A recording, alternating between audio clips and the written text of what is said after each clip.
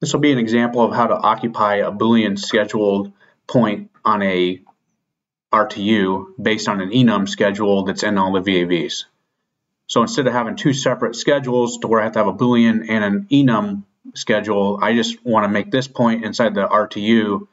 I'm going to make it not schedulable, but I'll make it writable, and then we'll build a logic builder program to write to this point based on the enum schedule from the VAVs. That way you only have to have one schedule. I picked the RTU to do that too because obviously you're going to have more VAVs than RTUs. So this RTU has a unique tag, for example, RTU 108. I'm going to add a point, a local point. This point name, we'll just call it VAV enum schedule.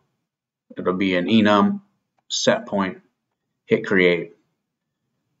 Now, when you click on that point, you're going to see that there is no enumeration. So we need the enumerated list out of one of the VAVs. So let's add a unique tag. We'll say enum example. We'll copy that. Hit the checkbox and save it. Then go up, find your occupied command. In my example, this is occupied command enum list out of a VAV. I need this enumeration list here. So you can hit your gear down there with this highlighted. Go to batch, edit, clone, and then clone tags. And I want to find enum. I'm going to clone that tag so that way I can get this list. And we're going to say point and my enum example. Hit apply. Now we'll go down here and you can see that I have that enumerated list now. If you want to get rid of this tag now, you can. It's just there so you can get the points list over for the enumeration.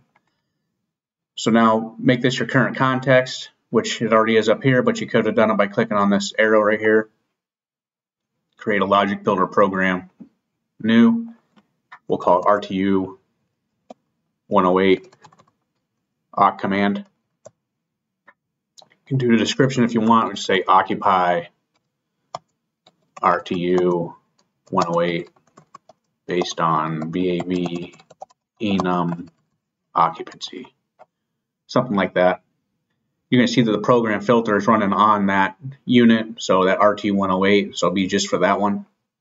I want the occupied command point, so click on that and then hold the control key and click on VAV enum schedule. Hit OK.